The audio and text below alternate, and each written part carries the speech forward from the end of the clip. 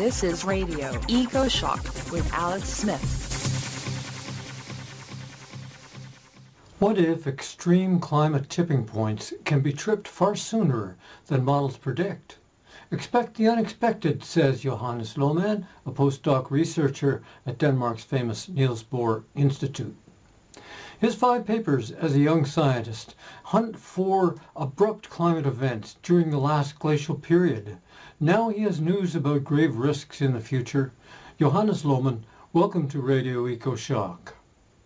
Thanks a lot for having me. Your paper, it's absolutely shocking, and it's not easy to shock me these days.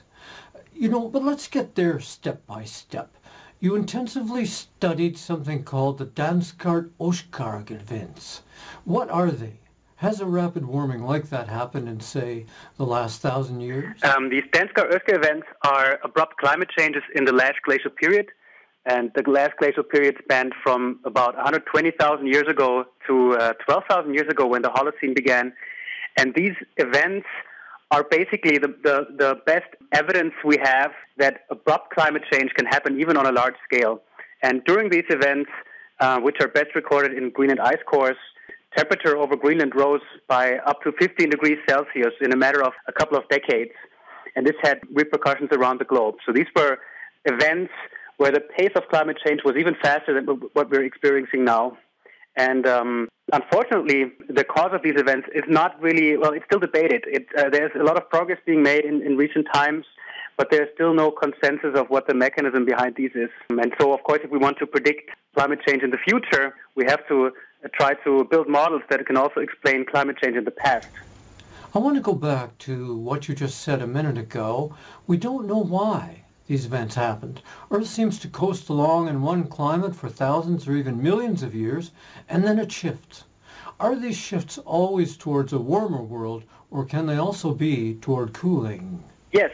So these Danka Urska events, they have been happening within the last 100,000 years. So they stopped about 20,000 years ago, even though the last deglaciation, so the period where we transitioned from the last glacial period into the current warm period, was also very abrupt. Well, let's say the ice cores show that Greenland ice has increased by around 8 degrees C over 40 years at some point, within a single human lifetime. Does that prove that the whole world warmed that far, that fast? So these shifts, they come in cycles, so they actually comprise both a warming and a cooling, even though the warming is a little bit more abrupt. And in terms of the cause of these, so we don't know of any external forcing that can explain why these climate changes have been happening with the periodicity that they have been happening and also with the abruptness. So they are in some way an internal mechanism in the climate system. And even though we know quite a bit about what parts of the climate system played a role in these changes, we don't really know the precise trigger of these events. When we're talking about these things, Johannes, do you prefer the term critical threshold or tipping point? Good question. I'm fine with both. I mean, critical threshold would sort of assume that there is such a thing as a critical threshold in the system that needs to be crossed in order for this to happen.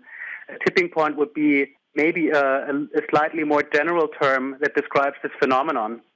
And we're not really sure which of these apply, actually. So both terms are good from my side. Was it your previous research or something else that brought you to ask this key question? Is Earth's climate basically unstable? Certainly. So I entered this field from the complex system science, and there you hear a lot about nonlinear dynamics and abrupt shifts that can suddenly happen with only a very slight or very slow and slight triggers. And then when I started to study paleoclimate and seeing all of these abrupt changes happening in the past and seeing that a current generation of climate models has a really hard time in reproducing these changes, it seems very urgent to try to see whether we can capture any of these processes happening in the future. Your new paper is published in the top journal Proceedings of the National Academy of Sciences. The title is Risk of Tipping the Overturning Circulation Due to Increasing Rates of Ice Melt. Let's unpack that a little bit. Is ice melt increasing at both poles? It is certainly increasing in Greenland. In Antarctica, it depends a little bit on which part of the ice sheet you're looking at, but for the overturning circulation, what is important is the Greenland melt, and there's strong evidence that this has been increasing from satellite data, so basically direct evidence of this happening. Please describe for the non-scientist what you mean by the overturning circulation.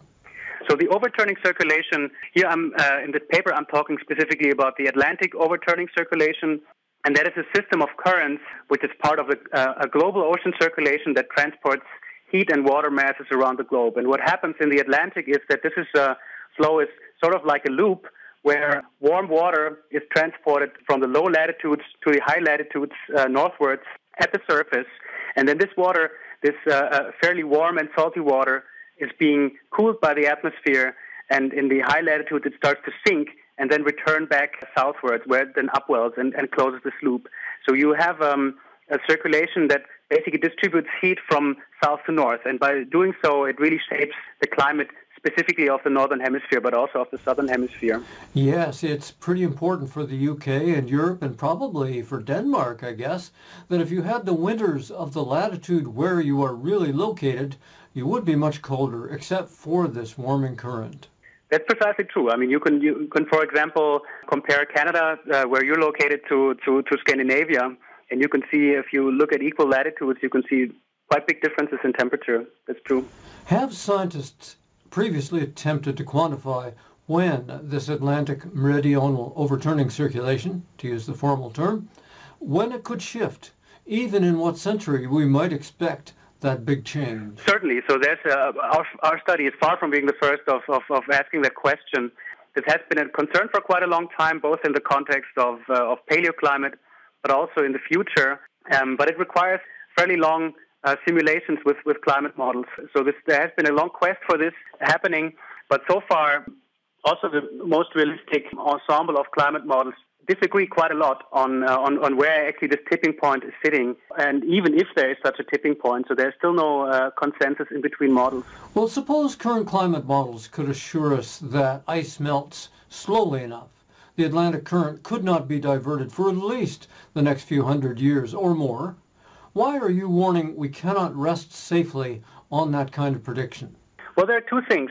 So first of all, what our study is showing is that rate also matters.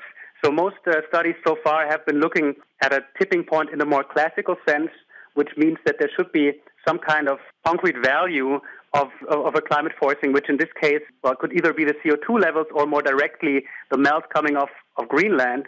And if you slowly approach this tipping point, then you will tip at exactly that value. But what our study is showing, that you could have this other effect, which is called rate-induced tipping, where a tipping can actually occur even before this threshold, given that you approach the threshold at a faster rate.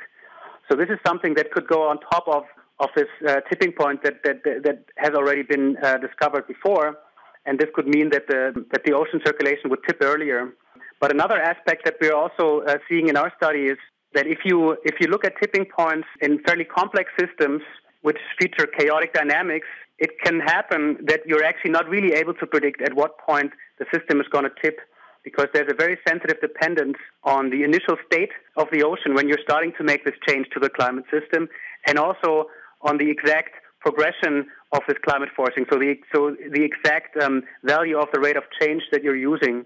And this could make it fundamentally impossible to actually predict where exactly this tipping point will lie. I'm trying to picture this, and I'm thinking in my mind of perhaps an older man with a heart condition who's going to run for a mile. He can do it if he just takes it steady and runs that mile.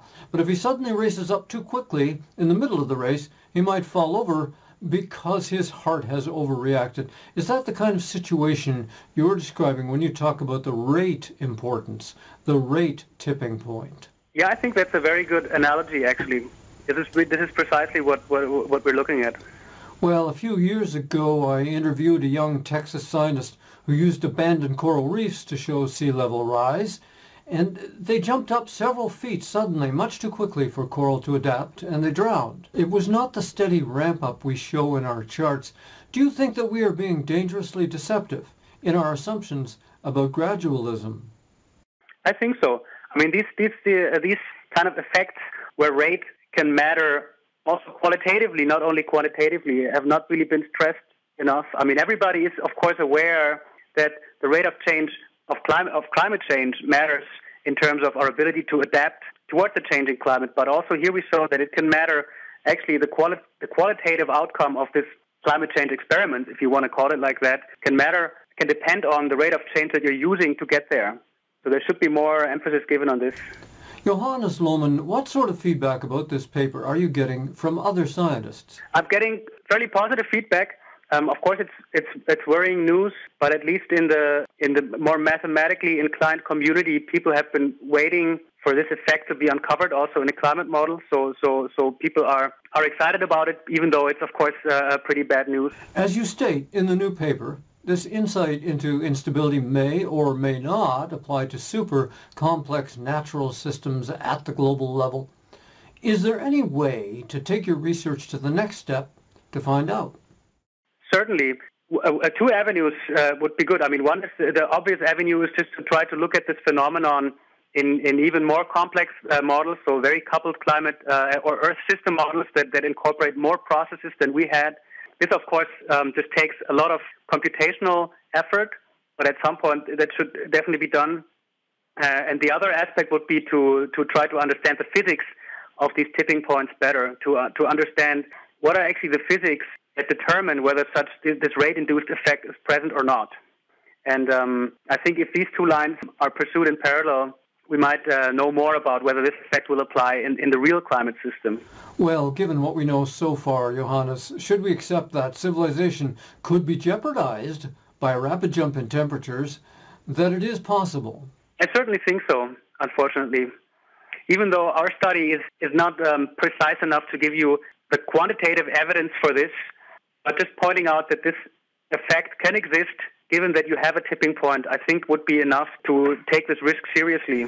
Well, in my view, your science is another reason to declare a global climate emergency, to apply every brake we can on human greenhouse gas emissions as soon as we can. If we allow the possibility of multiple instabilities, we have to take it to government leaders and the people who are consuming fossil fuels and say, okay, we may have to change our urgency and our message. Do you feel that's the case with the science that you are bringing up? I think it is the case. Again, of course, it's difficult to convince people without any strong quantitative evidence. But I think if this research that we have been doing is being confirmed by other models, it might be a good idea to also bring this rate of change into play here, because currently, I mean, if you look, for example, at the Paris Agreement and so on, I mean, all of the climate targets have been targeting certain levels of climate change, either in terms of warming or total CO2 output into the atmosphere. But it might be at some point worthwhile to also include a cap on the rate of change as kind of another dimension of this safe operating space that we're trying to stay in. Yet again, I'm trying to picture where we really are with what we know and what we don't know about climate change. I remember multiple news stories about tourists who visit the Grand Canyon. They want to get selfies right near the edge, so they keep backing up to get a better shot, and then sadly some of them fall in. I wonder if that isn't where we are right now with climate, that we're backing up rather blindly into the climate situation, that we're just discovering how it works. I think certainly that's unfortunately the case. So even though, if you take as an example this tipping point that we're looking at, which is the overturning circulation, so far, luckily, the models say that we are still quite a far way ahead of this tipping point in terms of the amount of meltwater that you would need it to shut down the circulation. But on the other hand, these same models don't really agree well with observation. So you can now, for I think 15 years now, you can actually observe the strength of this circulation. And you could see a slight, or not even a slight, you can definitely see a decrease in the circulation, which is not really captured by the models. You can also see a much higher variability of the circulation that is not captured by models. So it might be that this tipping point is earlier than these models are telling us. So in a way, we are approaching this tipping point rather blindly. Are you and your colleagues at Niels Bohr Institute able to continue your science despite the pandemic? It depends a little bit on who you ask. Unfortunately, a large part of our group has been dealing with ice cores, and we've been very much impeded by the pandemic. I'm luckily mostly working with theory, so running computer models and so on, and this could be done fine from home. But all of the field work that is typically put into collecting ice cores in Greenland has been halted now already for the second year in a row. So unfortunately, it has been quite a big blow to the science in our group. Yes, I talked with an Antarctic specialist whose expedition was cancelled because of COVID, and in fact he said it might even be delayed 2 years because they need an extra year to get all the supplies they need down there by ship, and that ship only goes once a year. So science is, well, on the edge with the pandemic, as is everything else. Yeah, that's unfortunately exactly what also happened to our group. So I was also supposed to go to Greenland both this year and last year to help with drilling of the ice core, but both of these seasons had to be cancelled. But of course, nobody to blame for that. I mean, these are pretty vulnerable parts in the Earth, so they are really trying to keep the virus out as much as possible. I see a pattern and direction in your published papers so far. Where is it taking you, Johannes? That's a good question. I'm not really sure what I want to do next. I've been now also interested in extreme events in a more general perspective, which also had been fueled quite a bit by the pandemic that we're experiencing, because it's just another very, very large extreme event that nobody really saw coming. What I've been trying to work on in the past, also with this paper, is a little bit to think about what kind of extreme events can we predict, how can we predict them, and how can we implement these findings that we see from, for example, idealized model studies. So I think this is kind of a direction in general where I want to be heading. We've been speaking with Dr. Johannes Lohmann from the Niels Bohr Institute in Denmark. Find links to his new paper and much more in my show blog at ecoshock.org. Johannes, thank you for sharing your valuable time with us. Thank you so much for having me. I'm Alex Smith for Radio EcoShock. You're listening to EcoShock Radio for the world. I'm Alex Smith. Get it all at our website, ecoshock.org.